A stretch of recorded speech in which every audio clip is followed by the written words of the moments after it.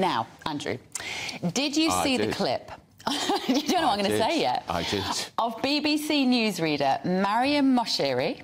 It's gone viral. She was caught red-handed reading the news on the BBC, giving the middle finger. Have a look.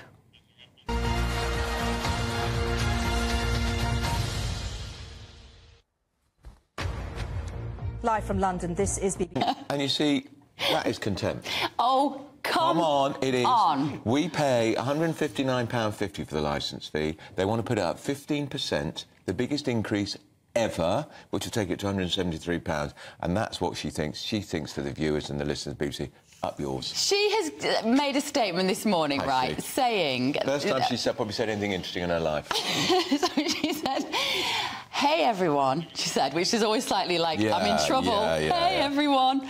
Yesterday, just before the top of the hour, I was joking around a bit with the team in the gallery. We do that.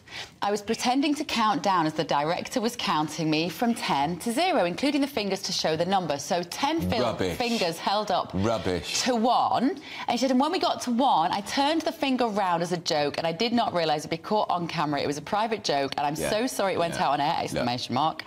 It was not my intention. She goes on and on and on and on. Yeah, that's fact. When you're caught in the act, just put your hands up. Yes. Don't you think? But I think people are being quite harsh on Maryam. Let's just watch it one more time. It was a bit quick. You missed it. Obviously, we're pixelated. Here you go.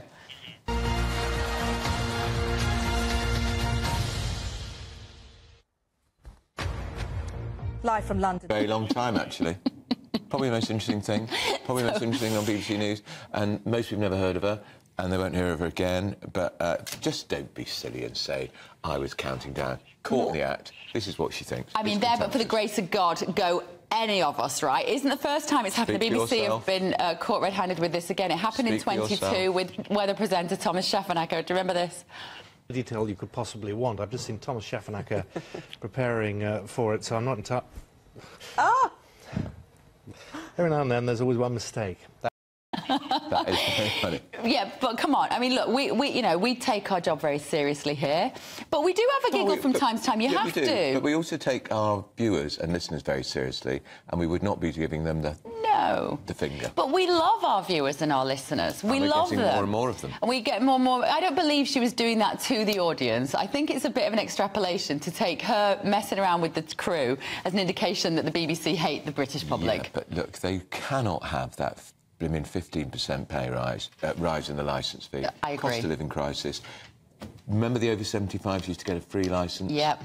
No longer. And the deal was, which George Osborne struck when he was Chancellor, dreadful man, that it would be, you'd lose that licence in exchange for cutting back spending, cutting back... They never did. Well, they've got a new... on the deal. BBC have got a new chairman today, haven't they, in Samir Shah.